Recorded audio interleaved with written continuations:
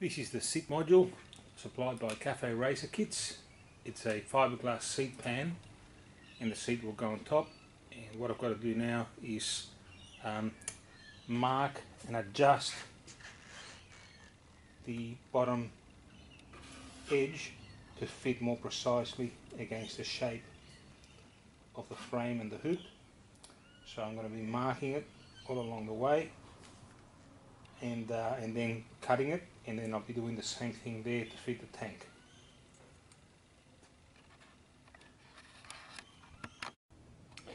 So I've marked it out following the shape of the frame and the hoop, and now I'm going to go ahead and start cutting.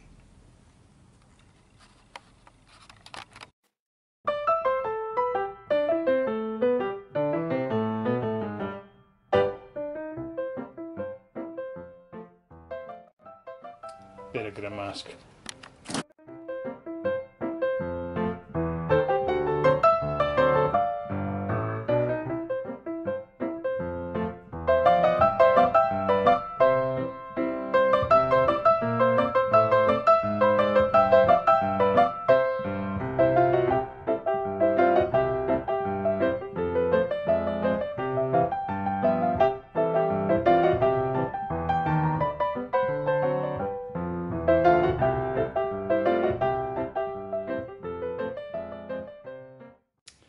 Right, so there's the seat back in place. It's all fitting nicely. It's sitting back a little bit, and that's because now I have to adjust the front end butts against the tank, and in order to make it fit I'm going to mark the amount of distance that I've moved it back in order to fit it, mark it along, cut it equally in distance from the tank, and that should go back to its desired position.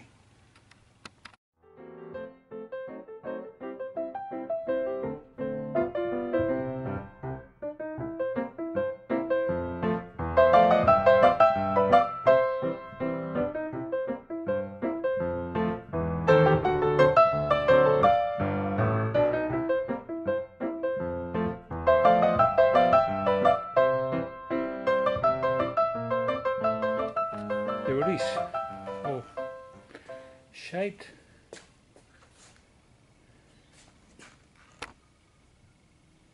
Looking better.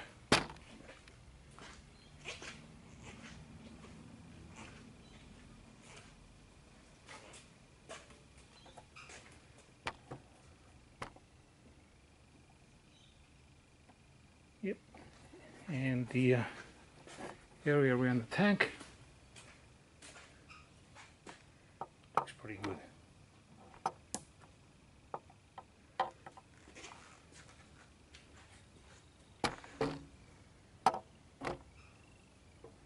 Yeah, I'm pretty pleased with that. I just need to buff up the edges a little bit and straighten them up a little bit, that's all. And then I'm going to start fiddling around with the seat that came with the kit, which I wasn't particularly fond of. It was just too high for me. I'm about 5'9", but it just felt a very tall seat. I also didn't like the look of it very much. I mean, it's a good seat, so I'm going to reshape it in some way to, instead of being over the top like it used to be, it's going to follow the shape of the seat pan.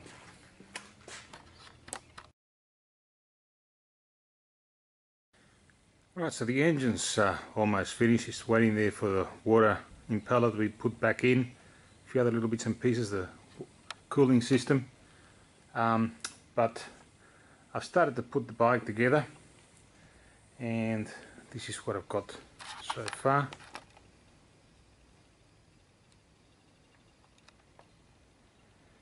Okay, so I've got the new front tire with the new rim hooked up to a conversion hub supplied by Cognito Motors that has turned this into a GSXR 600 or 750 front end.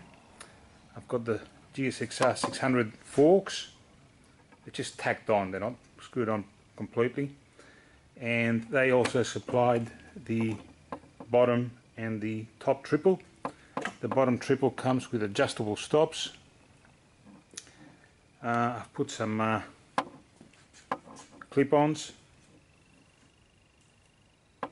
That's the top clamp, and there's a little space there for some instruments from Motogadget, the mini scope and some lights.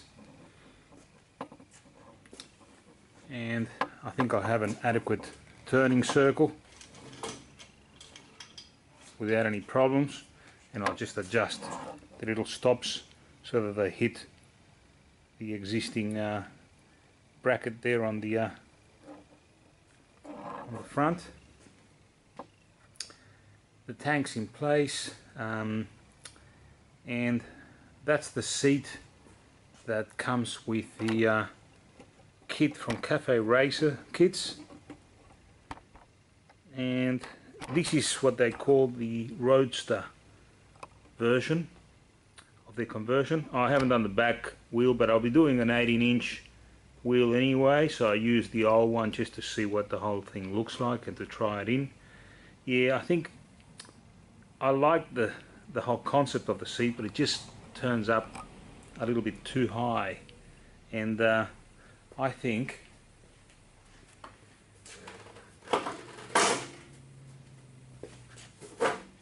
that if I keep that, which looks pretty cool, and make a smaller, lower seat with a little backrest in the Cafe Racer style, I think that will look pretty cool.